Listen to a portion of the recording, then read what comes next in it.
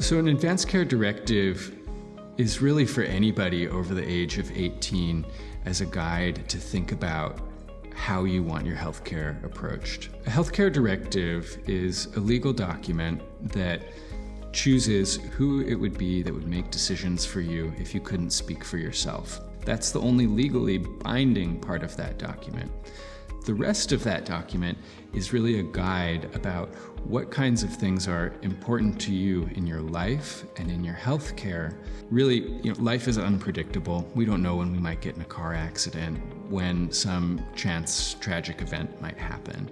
And so sooner rather than later, having these conversations with our families, with our loved ones, to let them know what we would want should those things happen to us and who we would want to be the final decision maker. It becomes especially important as we get older, as we get more medical problems, and these serious medical events become more likely. It becomes a lot more important to have that guidance for our families such that they don't have to be burdened with making difficult decisions without our guidance. And so this is almost like a gift to your family in the present such that they can make the decisions that make the most sense for you.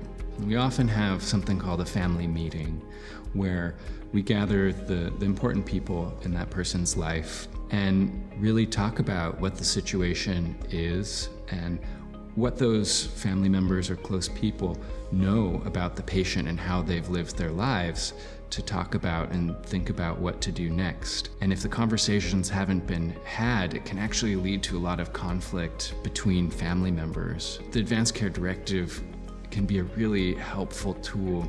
In a lot of ways, a guide to help families and patients talk about these things so that you get the things you want and you don't get the things you wouldn't want. You can get these forms either at your primary care provider's office.